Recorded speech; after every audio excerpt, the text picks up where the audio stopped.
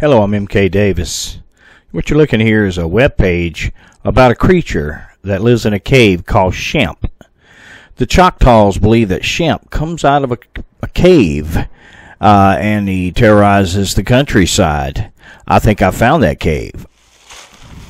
This cave is located in northeast Mississippi, and it's on some sacred ground for the Choctaws. Nearby is their mother mound, the Naniwaya Mound. This cave is supposed to be where Shampe comes from and where he emerges from the ground. And so I went in that cave, and I was very surprised to see, well, let's just look here in a minute. And some people might think it was foolish to go in there, and looking back at it, I think probably was. This was way back in the middle of nowhere, like 2 miles. But I went in the cave, and then I looked back out, and what struck me was that the walls of the cave seemed to be polished. If you look at this right here, from traffic coming in and out of the cave. If you look to the right there on the ground, it's too late now, but someone placed a stick that resembled a snake inside the cave to guard the entrance, to maybe discourage someone from coming in. There I am coming out of the cave, and you see that traffic has been so heavy coming in and out of this cave that it's worn the ground down. It's got its own little road going to it, and this has been over eons. What's unique about it is that this cave and the mound and the whole river, Pearl River, it comes out of an old ancient impact crater, and the rock is all fractured under there, and that goes into that area. So no one really knows how lengthy that cave system might be. Here's the Pearl River itself, the very beginning of the Pearl River.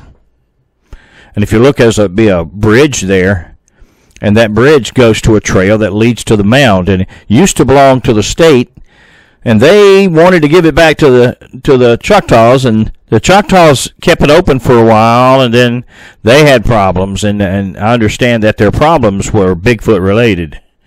And so they closed it down and locked the gates. They called in a Bigfoot hunter, and he came in, and well, here's the mound. That's the mother mound, and like I said, it's at the end of the trail. So the Pearl River, if you recall, if you go down the Pearl River, there's Honey Island, and they have a swamp monster there. So Shampe, the idea perhaps that I'm getting at or driving at is that Shampe perhaps is the same thing as what's in the southern end. They call a swamp monster or a rougarou. But it's an interesting concept. Well, you have to have special permission to go in there now. And then if you do get that permission, you see how far you have to go. It's probably a couple of miles back in there. It's all locked up tight. So here is the Naniwaya Cave. This is the home of Shampe. The home of perhaps Bigfoot, they say. The Choctaws say. See the little snake-like stick down there? Maybe you'll see it again. The walls are polished. There's from eons of traffic in and out of there. Maybe it's people. Maybe it's Shampe. Don't know. It's dark in there right now.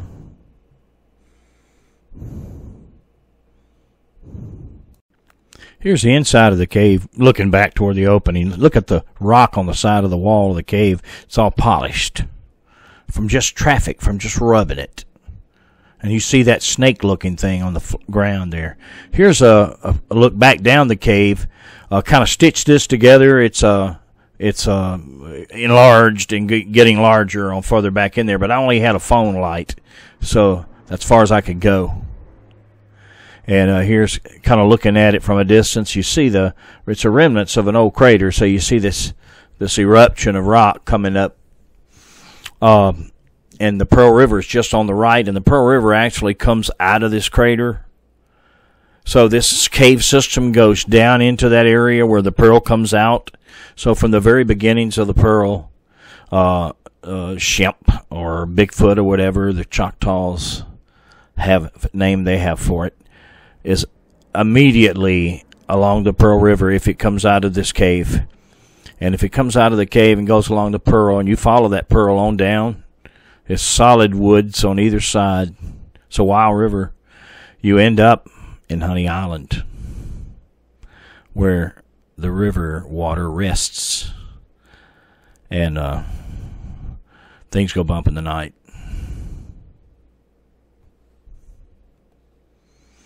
I thank you for your time.